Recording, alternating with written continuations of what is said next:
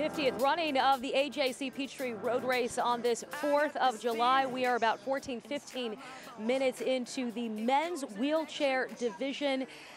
As we saw Daniel Romanchuk in the lead here for the men's division. Who is this in the lead right now, Dave? That's Daniel Romanchuk on the upper left in the yellow helmet. Just remember that yellow helmet. You see right now. It looked white. It looked white. It looked, well, with the reflection for a second. I said, wait, what has happened in the break here? Well, he does have a gray singlet on, so that may help. As far as the women, you saw the top three are still together. Susanna Scaroni has pulled in a little. She is a lightweight, and that makes her very, very strong. Now, we've talked about Romanchuk.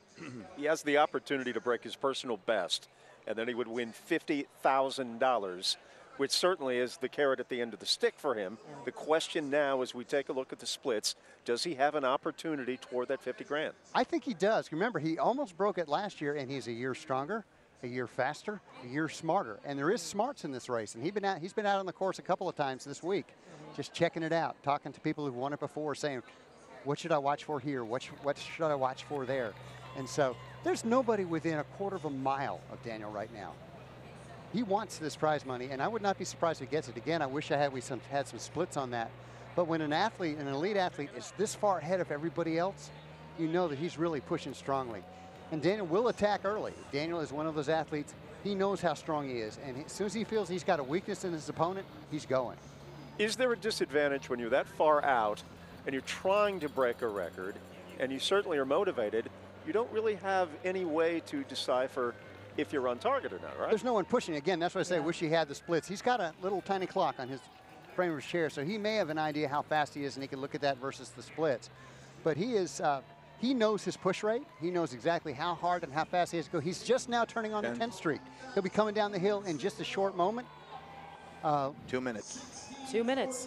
That's what he's got left, 2 minutes. All right.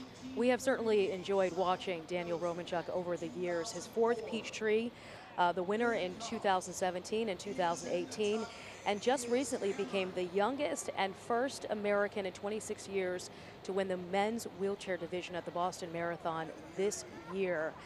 20 years old. We are rooting for you, Daniel. Just to give you an idea of the wheelchair division here, we have about 59 racers, 47 men, 12 women. The oldest is 66 years old, and the youngest is 15 years old. Romanchuk is just not coming. We can see him coming over the top of the hill. It looks like he's going to crush a record. He's got more than a minute to get to the finish line. And wow. We can see him now. 18:38 is the time to beat. The event record set back in 2004 by Saul Mendoza.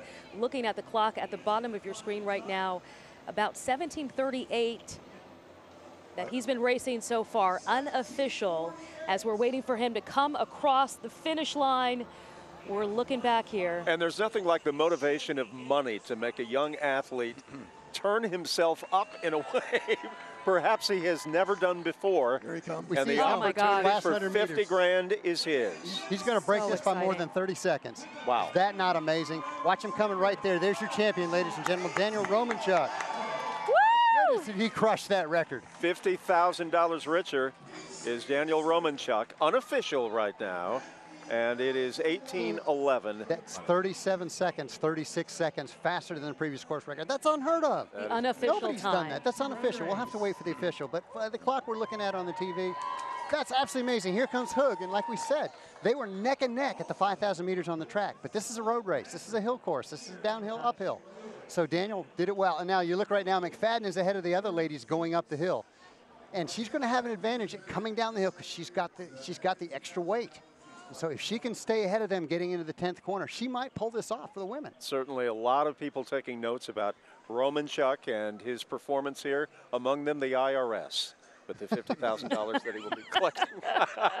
The government never sleeps, ladies and gentlemen. April is every day for the IRS when young athletes are collecting those kinds of paychecks. Okay, you now see that Scaroni and Shar have gone ahead of Tatiana. Again, it's because of their weight. Right now, they're able to pull ahead of. It's going to be very, very close for the women. And they both all got to finish left on the course. Right now, we have some more of the men's open racers. We've got one of the racers coming in from Mexico there, and here comes Aaron Pike behind him.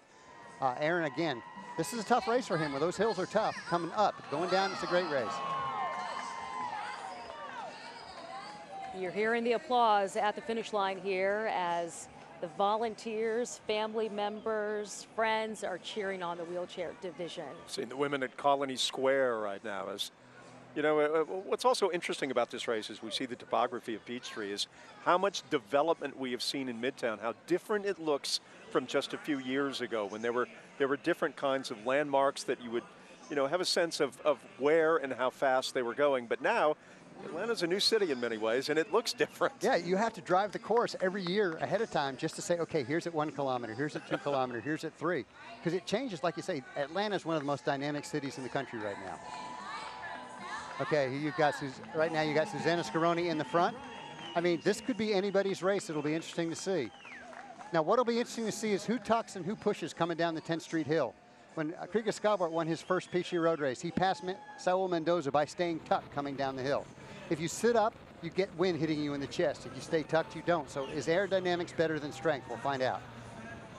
I'm still marveling at Daniel Romanchuk, his 4th Peachtree, and 18-11 this year beating the event record unofficially.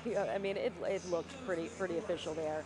Did you have any idea that, we thought it would be close, but did you think it would be such a huge Well, if I looked at personal records number. in the past, I'd say, yeah, I thought it was going to be, but not that much. Nobody thinks it's going to be that much